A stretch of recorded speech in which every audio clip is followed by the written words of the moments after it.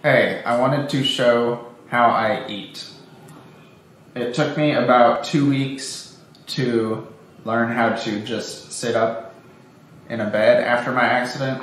It took me about another 2 or 3 weeks to figure out how to sit in a chair, and then another 1 or 2 months to relearn how to eat independently. I used several different devices. The first thing that I started to use was a wrist brace like this. It just straps around my wrists. You can put a little fork in a little slot right here and stick your food. Today we're having some scrambled eggs.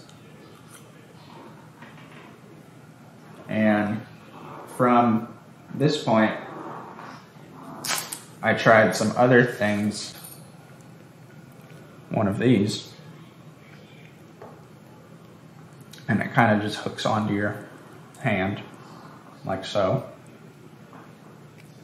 And then what I use now, and it's been like coming up on 6 years since my accident, I just use a rubber piece. And at first I had to use a really light fork because my wrists weren't exactly strong enough to hold it up. But now I can use just the same forks that everybody else in my family uses.